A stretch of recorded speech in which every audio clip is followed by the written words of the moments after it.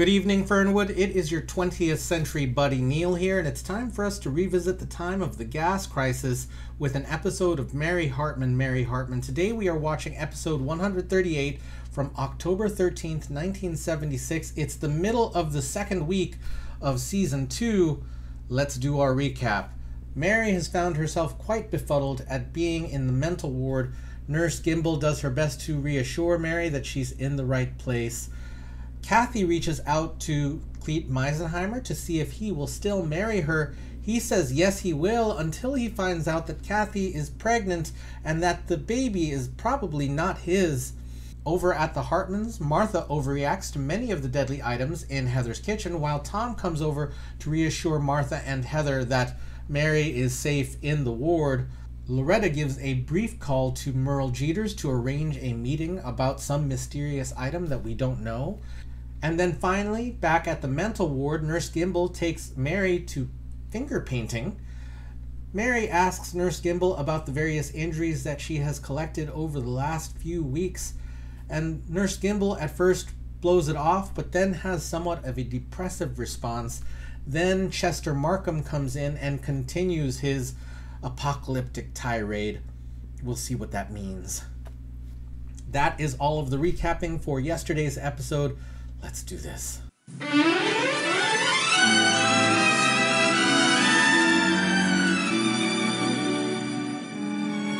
Hartman! Mary Hartman! You know, if I'd only been there like 5 itty-bitty seconds earlier, none of this would have happened. Oh, and then I seen you on TV and you were just holding back your tears and everything, and I wanted to come and comfort you. But the truth of the matter is I needed comforting myself. I just can't help but think that it should have been me and not Jimmy Joe. No, wait a minute, Loretta. Don't ever talk like that. You sure you don't want a Coke or a ginger ale or something like that? Merle, how can you talk about soda pop at a time like this? I'll tell you something, Merle. You hiding and holding back your tears and grief, everything, it's going to hurt you. Merle, it is going to hurt you bad. Loretta, I don't understand what it is you want me to do. You want me to show my grief to everybody? I'm going to walk away from life, start looking for blame, stuff like that? No, I don't, Merle, but he was your only son that you had. And I don't know about you, but I myself personally carried two. Never actually, I don't know, but I felt more grief losing them two poor innocent little babies than you seem to feel for a whole Loretta, look, let me tell you something. I can't tell you how sorry I am you lost those two babies. Because in my opinion, if I ever met anybody that ought to be a mommy, ought to have kids, it's you. But let me tell you something. Don't ever start telling me how I felt about my boy. You understand that? You think I don't have a sense of loss where that's concerned? You got to remember that for 6 years, I was both mother and father for that little guy. You think I don't miss hearing that voice? Seeing them big eyes look up at me through them little steel glasses? The Price is Right. What? Last Wednesday, I saw you on TV, right? The Price is Right. You were there. Oh, no, it wasn't me on The Price is Right, no. Are you sure? Yeah. I could have sworn it was. I'm sorry. Excuse me. Sorry to bother you. Okay.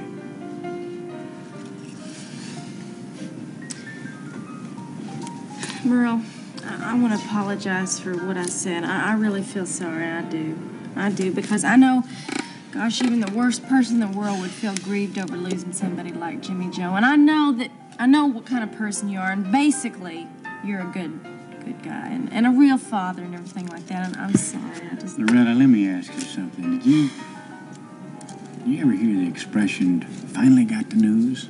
You ever hear that? Yeah, I heard it's like in the gospel or something, right? Yeah. Well, I want to tell you something. I hope like heck you understand. But let me go back in time a bit. Remember I told you how I mourned about Jimmy Joe's mother when she died? Yeah. It was a terrible blow to me. The woman was like, she was a saint. And when I didn't have her hand to guide me, I thought I was lost. Well, now, I've lost Jimmy Joe. The thing is, I thought I was going to stay lost for good. And then I got the news. And I don't mean like the 6:30 news, like Jimmy Joe died for. I mean the news of life. Life everlasting. It's something inside of me, strange as that may sound.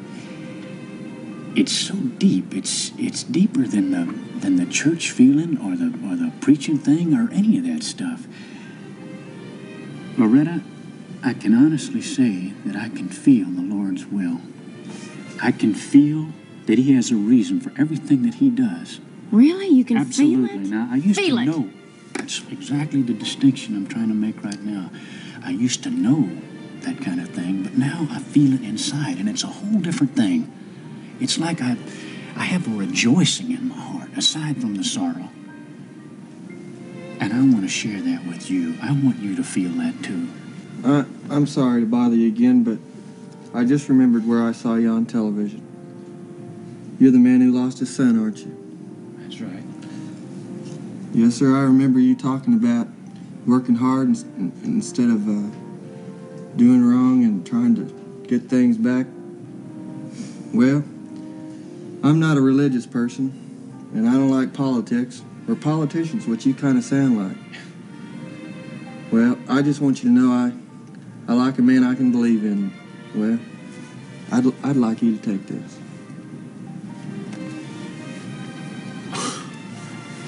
That's a $20 bill. Yeah, it sure is, which I can't accept, partner. I can't do anything like that. I can't accept the true Christian charity that's in your heart, and I got to tell you, I appreciate that. But Well, Merle, what about for the condos for Christ? You can take it for the condos for Christ. There you go. well, if you want to contribute to that, all you have to do is send it into the Condos for Christ, and that's Box 666 right here in Fernwood, Ohio. But I can't take it personally. You understand? That's box 666? 666, right. Well, I'll tell you, it'll be in the mail the first thing in the morning. Well, that's great. I appreciate that. Oh, there's one other thing. If you ever have any intentions of running for a public office, you've got my vote. Well, thank you. It's been my pleasure. Thank you very much. Same to you. Thanks for coming over. That's very nice. Merle, that is beautiful. That is one of the most beautiful things I have ever seen in my life. Very nice. I mean, it is important. It is righteous. Do you know what? It is. You could feel he meant it too, you know. He what I mean? meant it. Yeah. I mean, it's really boosted up my faith. And you know why? Because it's just one thing saying it. You know, a lot of people can say it, but you just practiced what you preached, Merle. You know what I wish I could do? Restore everything of the faith that you've lost before I say goodbye. What do you mean goodbye? Oh, I forgot to tell you, I'm leaving. I'm going back to North Texas, back to where my roots are, so to speak. I'm gonna just start all over again. Well, when are you gonna go? Tomorrow. I'm leaving tomorrow. As a matter of fact, I better get back over to the motel and start packing right now. You all set? Yeah. Let me just take care of this. Well, listen,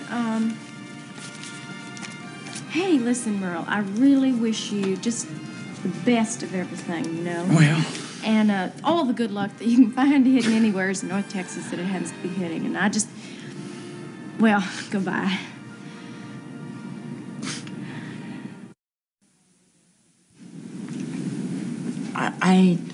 I just don't know whether I should be telling you this, Doctor. What is it? Is something wrong? Well, that's the problem. I mean, I don't really know. I think very wrong. I hope no one on the staff has upset you. Oh, no, the staff is terrifically competent. I mean, they all come to work, especially at medication time. I mean, I can't think of better people at giving medication. They always give the right medication to the right patients, except for 3 times that I can think of, and that was just a question of sleeping it off. It's a patient.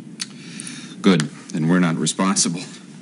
Well, I'm not responsible with you, Doctor. I swear to you, I'm not responsible. I mean, I'm responsible in the way that a normal person in a mental institution is responsible, but I'm not responsible for Chester.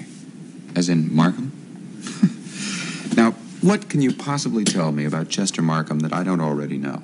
I see him at least twice a week, and I seriously doubt that he withholds anything. He talks nonstop. Then you know about his plan? What plan? To blow up Ohio? He's harmless, Mrs. Hartman, believe me. Well, I must say, it does sound incredible. I mean, the idea of stealing all that nuclear waste just to kill millions of people, you know. Mrs. Hartman, when are we going to start talking about what's really bothering you? We are. We're talking about Chester Markham and my instinct that this man is telling the truth. I respect your instinct about Mr. Markham, but this is a psychiatric institution, and we're here to deal with your instincts about yourself, not your instincts about other people. Now let's approach your problem scientifically. Don't you see what you're doing here? You're transferring all of your hostility that you feel toward your husband for committing you to our care to an innocent target, Chester Markham. But I don't feel any hostility to Tom or Mr. Markham. I mean, I miss him and I love him. I mean, Tom. I mean, I will miss Mr. Markham, but most of all, I trust him. That is Tom. See, at least with Tom, I know when he's telling the truth or not. Then there have been times when your husband has lied to you? Well, nobody tells the whole truth and nothing but the truth all the time to all of the people. I mean, even Abraham Lincoln admitted that, and he had quite a beard. Don't you see, this could be a major source of the resentment you feel toward your husband. I mean, you feel that he should be punished for telling lies, and that's why you want us to punish Chester for his harmless fantasy. Now, you must look at your motive, Mrs. Hartman, and don't be afraid of what you see. What I see is that you're not listening to me, you're listening of me. I don't want to talk to you anymore. I just want to go home. Nurse Kimball, though. Mrs. Hartman is ready to leave now. Oh, Doctor, thank you so much. That was so kind of you. I know that I will just feel so much better about everything as soon as I get home. And really, oh, thank you so much. And I won't forget anything you've done for me. Nothing at all. Nothing. Everything's going to be just fine. Oh, I know that. I mean, I know that. And you don't even have to see me out. I mean, I know that, too. Oh, well, I'm not coming with you. You're coming with me back to your friends. We have all kinds of group activities planned for this afternoon. But first, you must have a little nap. No, but I don't want to go to sleep now. I'm not going to go to sleep now. I'm going home now. He said, the doctor said I'm ready to go home. You said I'm ready to go home now. You just said I'm ready to go home. Is that the same Mary Hartman that you were ready to release a week ago? Well, it is taking a little longer than I had hoped for her to confront her real problems. The longer, the better. Did you see the mail that's pouring in for her every day? There's no way to buy the kind of publicity that her breakdown is giving us. Every day that Mary Hartman is here is like money in the bank. We'll get that new wing yet. We might even call it the Mary Hartman Clinic for the Commercially Insane.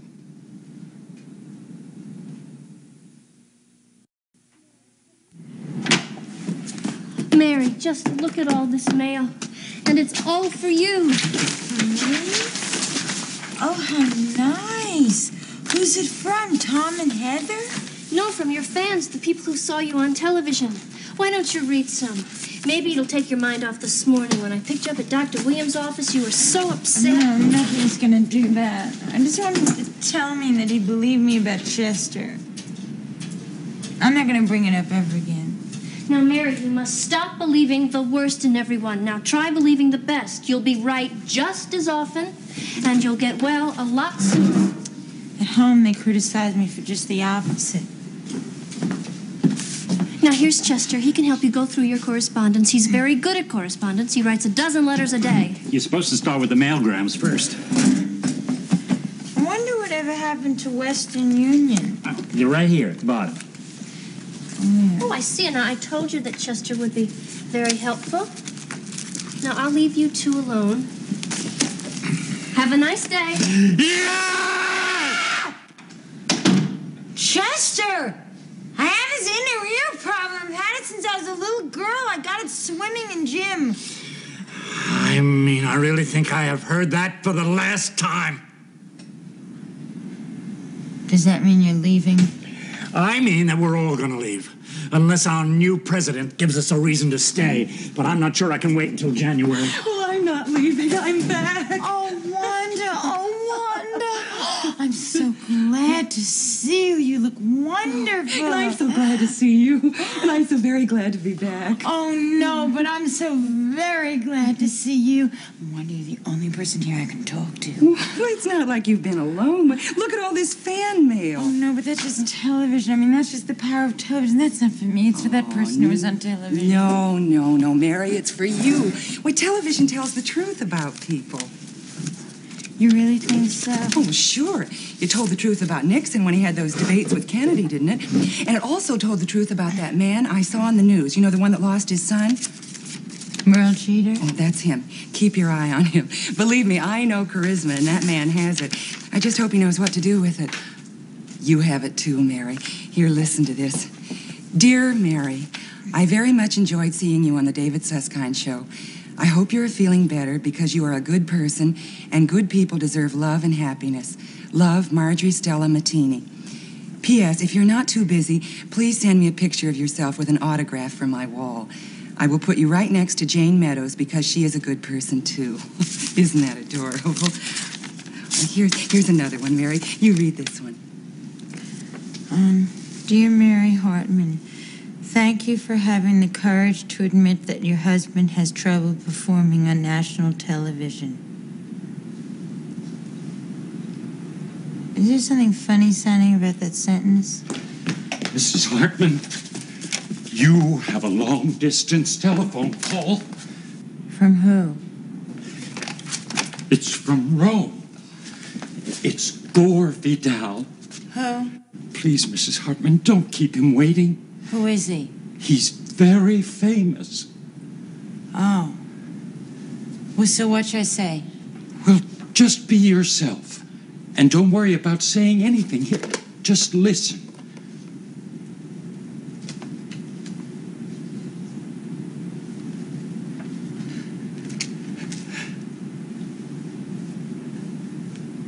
What's he saying? I think he's listening back. Oh, my God. Hello? Hello, are you still there, Mr. Vidal? Oh, good. Good. Molte buono. I have Mary Hartman right here. Mr. Vidal? Oh, what a surprise! I mean, what a surprise for me! I mean, you probably knew about this because you made the call. Are you in a booth? I was just going to say that if you were in a booth and if your dime ran out or anything, I could probably call you back.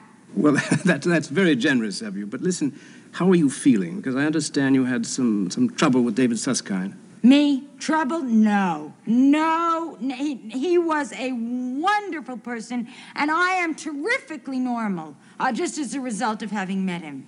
How is he? Is he still with us? Well, I'm glad to hear you're fine because, well, I want you to help me write a book. Absolutely. About what? Oh, listen, I don't even need to know. Why don't you just throw out a subject and I'll just jump in there. I'm sure between the two of us we can come up with something. I wish I could place his face. Why don't we do it at your place? Okay? I mean, I'd be willing to start first thing in the morning. How about a recipe book or just sayings?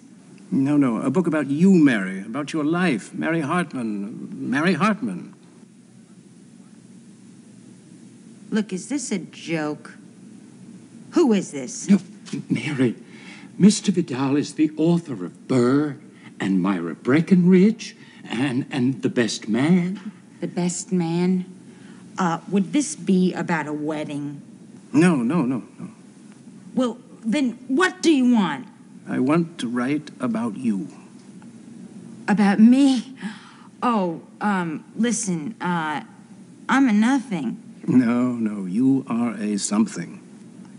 Well, all right. I mean, I'm a housewife consumer. You were very special, Mary. I mean, the story of Mary Hartman is the story of America, 1976. Do you mean like a sequel to 1984? No, more like a sequel to de Tocqueville's Democracy. I want to take up where he left off. America, the perennially empty continent, yet always somehow pregnant, like you, with possibility. Fine. Anything just to write. Look, I'm coming to the States, and I want to meet you. I want to work with you. You're gonna come to Fernwood? It has always been my dream to see Fernwood, Oklahoma, Ohio.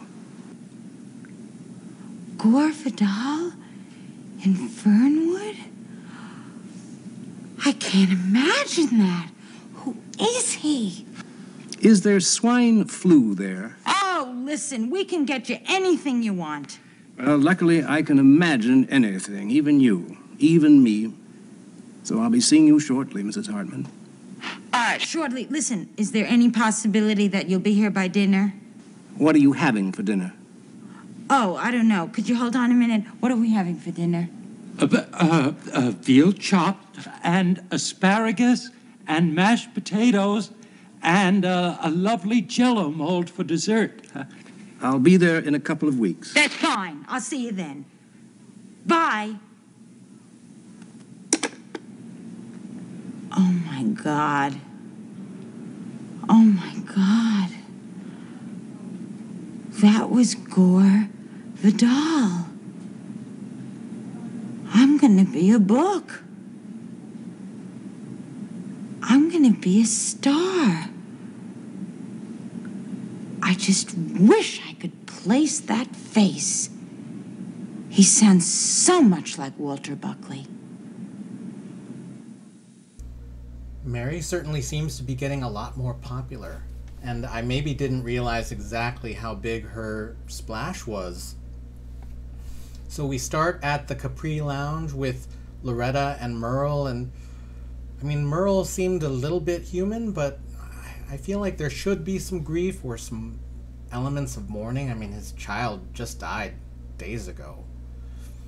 But I guess Merle is gonna reinvent himself, either by moving to Texas or, as is hinted again and again, taking political office.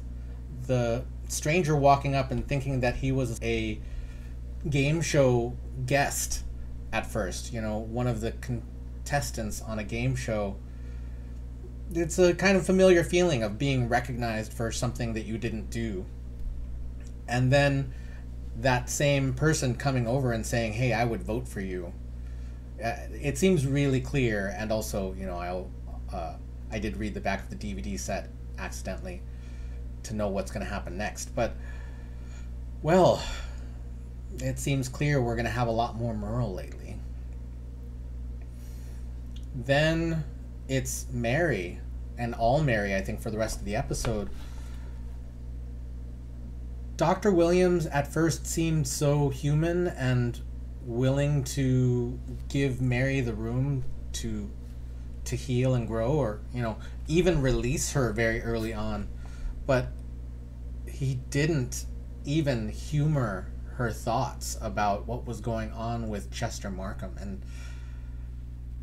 I don't know what I would do if I were a psychologist or psychiatrist in this case. I don't think that Mary's fear about Chester has anything to do with Tom, so that is something that, is, while Tom is definitely part of Mary's, life, and one of the big issues that Mary has is her relationship with Tom, that's not what she's worried about now. So let her talk about what she's worried about now. Let her get that stuff out. Let her get her Chester Markham fears out. And if you're not going to do anything about them, at least Mary's not worried about them, or at least Mary feels heard. Because Mary doesn't feel heard. She didn't feel heard by Tom, and she's not feeling heard by Dr. Williams. And Wanda's back, so maybe she will feel heard, but everyone in the ward actually feels like, dismissing her concerns about Chester's behavior. And Chester comes back and he immediately blows up and walks out. And then Wanda, it's nice to see her again. I don't know if she has a story yet, but I figure we will see her soon enough. And then, yes, Mary is a celebrity. She's got tons of mail and a deal to write a book with Gore Vidal, famous author. I have not read any Gore Vidal. I should at some point. I did see the movie for Myra Breckenridge, which was kind of a really gay train wreck. I don't know how to talk about that movie. I saw it decades ago, but it's a lot. And I'm curious to see how a modern audience might see that film. I'm kind of curious what people back then thought of that film, but I kind of only vaguely remember what happened in it. I don't know. Maybe I'll put a trailer up there. So that's all I've got to say about this episode of Mary Hartman. Mary Hartman with me. Thanks for sharing your thoughts and feelings about the show down in the comments. Thank you for coming back to the time of the gas crisis and also Jimmy Carter's post-election pre-inauguration time. We will see you tomorrow night in Fernwood.